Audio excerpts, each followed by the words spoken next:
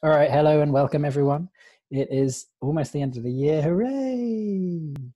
It's December the 16th, 2019. This is the IPFS Core Implementations Weekly Sync. I am your host, Alan Shaw. Pleased to see you again. If you're here, then please put your name on the attendees list in the hackpad. It is linked from the chat here. And if you are here and have some async updates that you'd like to share with people, then please do paste them at the bottom of the document, and that will allow people to go through them at their leisure asynchronously. Yeah. All right. You know the deal. I say it every week. So let's do this thing and go through our initiatives so we can update each other on what it is we're actually doing this week. Okay, so first up, there is upcoming or shipped releases and things. Oh, first of all, wait, before that, note taker. Jacob's already. Yep. Thank you, sorry. I'm so bad at this. Thank you, Jacob. All right, yeah, upcoming and shipped releases. We have, does anyone have anything to report here? I can say that there should maybe be, if we can get it out the door, a pre-release of the new JS IPFS release with the async await stuff, with the UnixFS 1.5 stuff before Christmas. If we can do it, we're going to try, but hopefully. Oh. Does anyone else have anything else to share in upcoming or shipped releases? Or any questions? I know that there's already some fixed DHT bugs, but I don't think that that means that there's an imminent Go IPFS RC appearing. Someone on the Go IPFS team can probably state better. Yeah, I don't think we're quite there yet. I heard that TestGround had already identified many bugs. That's super cool. All right. Success. Part of a long progression of successes. Yeah. And then finally, there will be a Go IPFS release at some point soon. Okay, in which case, let's move on to upgrading, testing, and infra and process. Is Jim, are you on the call? Well, Stephen's here now. Hey. Hi, sorry, my network, I don't know what happened. Sometimes loud, sometimes don't. Yes, we're status update. Well, we're currently working on it. The aim is to launch it on Wednesday, or at least launch a version that people can use. It won't be feature complete, but it should hopefully be usable by everyone for most of what we need to do.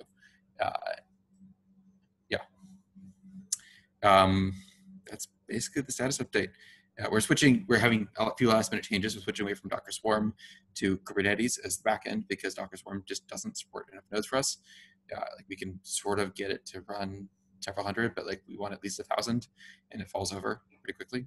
And yeah, we're just ironing out a bunch of kinks at the moment. And Ellen, you asked me to run this meeting. If you'd like me to take over, I can. Sorry for being so late. Yeah, go for it. Okay.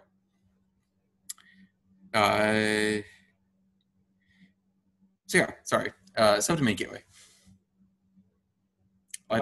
Not much updates on this front.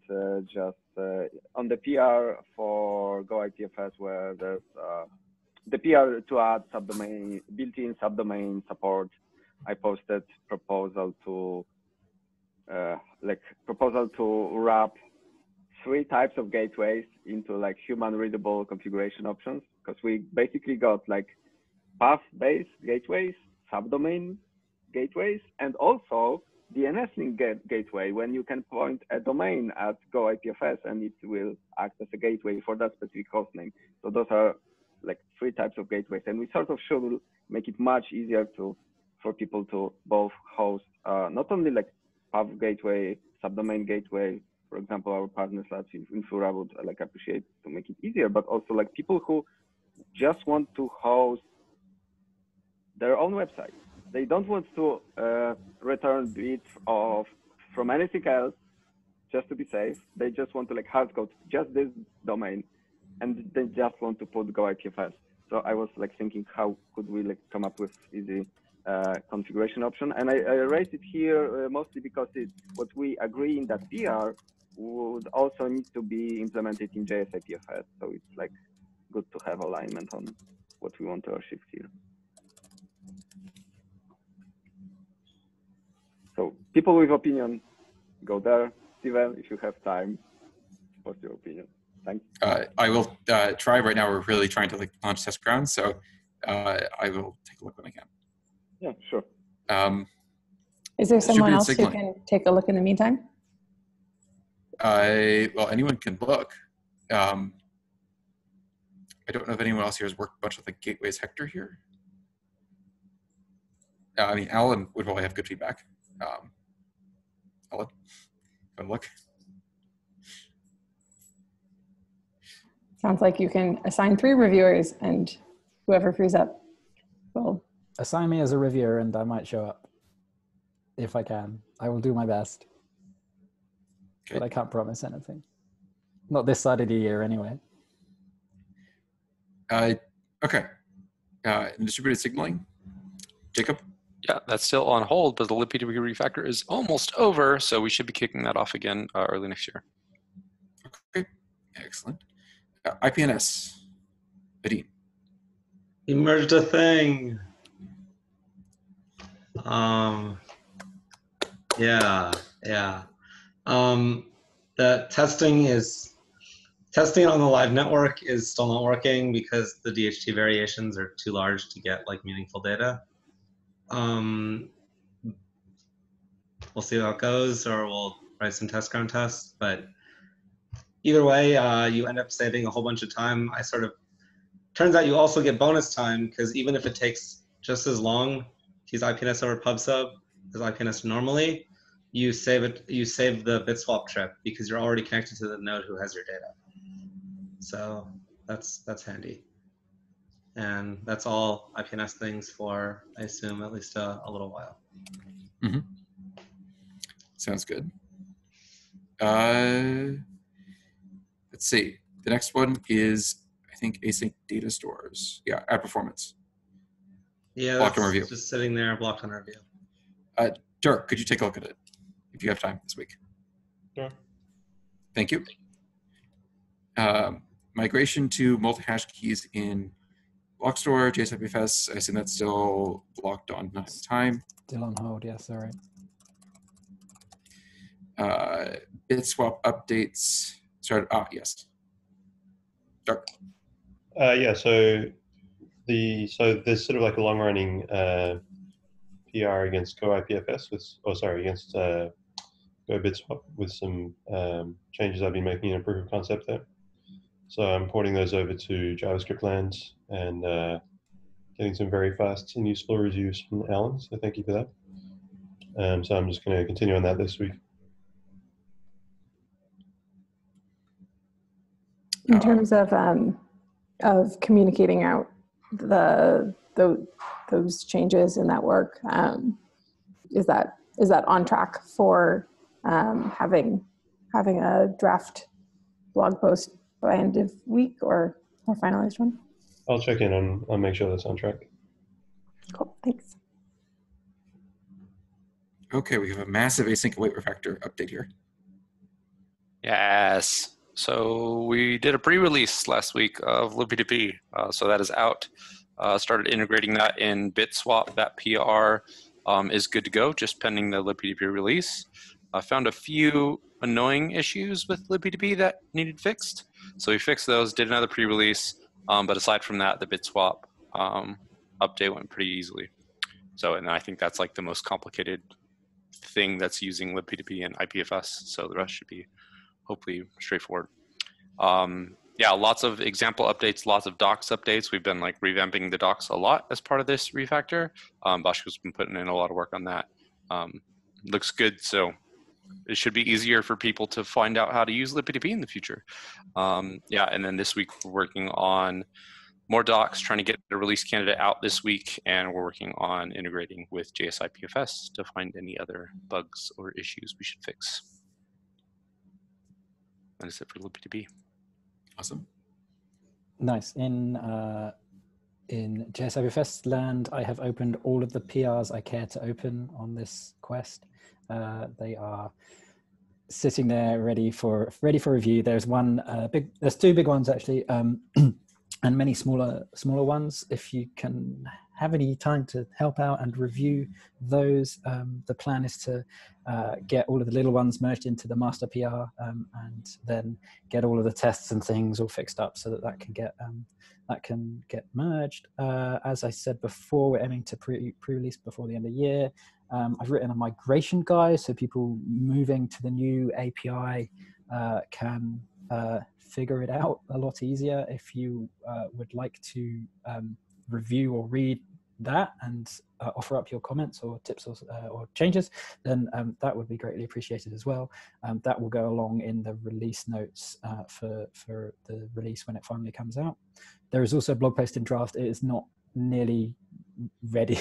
I wrote about half of what I actually wanted to write, and not even the core bit that I really wanted to mention, but it is there, and you're welcome to read it if you have time, but I am behind on that, just so you know. But that's JS IPFS land async await refactor. Thank you to Jacob and the libp2p team for actually shipping the libp2p stuff. That's amazing, and also for continuing to help me actually now integrate that into JS IPFS. That's really kind and very helpful. So thanks. Okay, I think that's all of the updates. We have one design proposal from Adim. Yeah, so we'd like to be able to advertise multi-hashes instead of CIDs in the DHT. We can do this without breaking any API things in Go IPFS. The PR is there. It's been looked at by people. The only thing blocking it is like just making some decisions about, or a single decision about what variety of keys we will allow people to store in the DHT. This is largely irrelevant because there are only two types of keys anyone is actually storing. So we need to just make a decision so we can merge some code and let people use things. I think this is mostly blocked on the libp2p team, and just like a sign out there saying, yes, let's do this. I'll try to pin down a rule and get a decision on it. I don't, we could do a design review, but I don't know if this is going to be any objections. Yeah, I don't care as long as one of the 4 options listed in the bottom of the document are selected. Okay. Was it actually, I guess we'll pull the room. Is anyone here interested in, okay, so the general proposal is currently we announce CIDs, but CIDs include things like the codec and the CID version. But really all we care about when we're trying to find content is like the actual data, that is like the block itself. So the proposal here is to switch to announcing multi-hashes instead of CIDs. This would not break anything for CIDv0 because it's the same thing. CIDv1 might have some breakage, but the DHT is already in such a state anyways that probably no one will notice. And this will also mean that like as we add data with both CID1 and CIDv0, you'll still like the announcements in the DHT will be exactly the same. So everyone will be able to find the same thing. That's the whole point of this change. So yeah, the proposal is basically announce multi-hash or multi-hashes instead of announce CIDs. A secondary part of this is also like on the server side to say, we don't actually care what you're announcing as long as it's like less than 80 bytes, we'll just accept your announcements. This way, like we can change this in the future and basically announce whatever we want, basically announce any key matched to a pure ID for any kind of like routing. So if we decide to like make a different type of multi-hash, or specifically like if we try to like add a multi-hash type, we don't have to like get the entire DHT to upgrade, stuff like that. If that second part made sense. Peter. Yeah, is 80 enough if we have 64-bit hash with a variant prefix? Yes. Yeah. So 80 bytes. Yeah. So if I calculate it based on like you have 512 bits, and you want So if you have 512 bits plus extra metadata, I think it's what is it? No, that's good. Yeah, that's good. As long as you guys thought about this, that basically 80 is like way out there, that we cannot cross it in any possible way. It's not way out there with quantum computers. Actually, no, I guess it would be way out there with quantum computing. It is even with 512. I mean, even with quantum 512 is out there. I'm more concerned about 512 is good, but then we have all this extra padding that comes in and out because of so 512 is 64 bytes. Right. 80 would give us another 16 bytes. So that should be enough. Okay. Yeah, sounds great. Other than that, we should totally do it. Okay. Well, so does anyone here actually want to, or raise your hand if you want to be a part of a design meeting about this? Do you have anything to talk about, or should I just take it to the LibDB team? Okay, raise your hand if you think I should just take this to the LibDB team, or if I think should. Okay. Excellent. Okay, then we'll just take it to the LibDB team. So there's no need to actually call a design meeting here. Okay. The one reason why it might be useful to have a meeting is to have a deadline by which this decision will be made, which then unblocks this work. So I think regardless of whether or not an actual meeting is scheduled, setting a deadline here would be really useful, by which we require action by the LibDB team to unblock this. I'll have to talk to Ro about the deadline there. I don't know what, I'd like to say just like Wednesday, but yeah. Okay. But basically, like, the IPFS team has made said, yes, let's do this. Okay. Both on the size and on no validation, as long as it's less than 18. If a decision is made, when would you foresee this being part of Go IPFS, a version of Go IPFS? Actually, it doesn't matter. I mean, it's next version. So Adin has already made the changes. Like the changes are in PR, so yes, next version. Yeah. Okay. Cool. Yes, Adin? Which version of Kademlia, like what branch is going into the release? Is it master or stabilize? We will be merging master into stabilize and merging basically before the release. Stabilize will become master, and everything that's in master will become part of stabilize. That's a lot of merges. Okay. It'll be fun, but we'll do it. So it may be manual merges. In some cases, we have to look at the patch and say, okay, what was this actually trying to do, and make them fit together. But that's the way it's going to work. Okay, I think that covers that. Blockers asks, please grade your OKRs. This is, I assume, from Molly. Yes, please do it. Please do not follow my example on any of these. I will try to grade them as fast as I can. But if you're seeing me not grading mine, that's not an excuse not to grade yours. And then grade yours and then go bug me. Okay.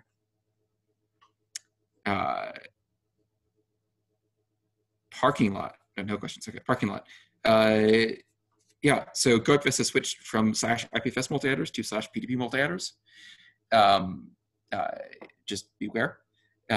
Mostly this, so it still accepts like /IPFS/QM whatever as a multi-adder, but now it will by default return /PDP/QM whatever. I believe JS IPFS also does this, right? Yes, and it returns it by default. When we release next, it will be the default, but it's supported it for a long time.